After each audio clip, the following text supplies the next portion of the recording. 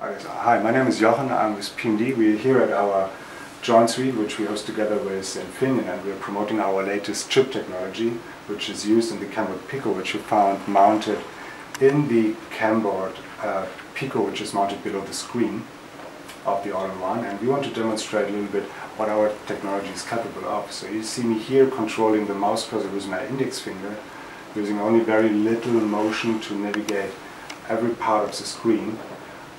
Using my index finger I can also emit a click. See, I just painted a dot. Now it's about showing how precise you can actually position the mouse cursor and emit the second click in exactly the same position. See, so you can really have a very precise interaction with your existing user interface, maybe Windows or anything different. And here we see the detection software which detects your fingertips, which you see marked in white.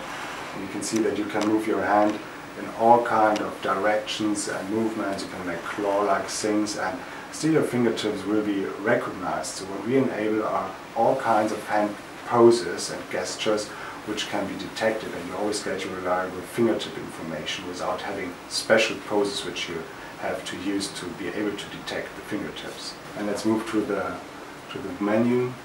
You need to do this 2 times to bring up the menu.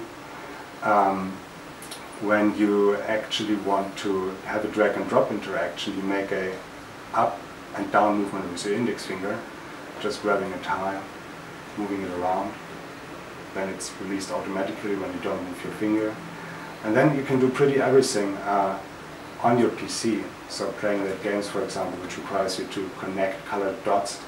And you can pick the color, connect this one. You can pick this one, move it here, on there. And yeah, so that's what we want to demonstrate here, that we have a technology which can precisely and with no latency enable the interaction with existing user interfaces based on the joint Infineon and PMD chip technology.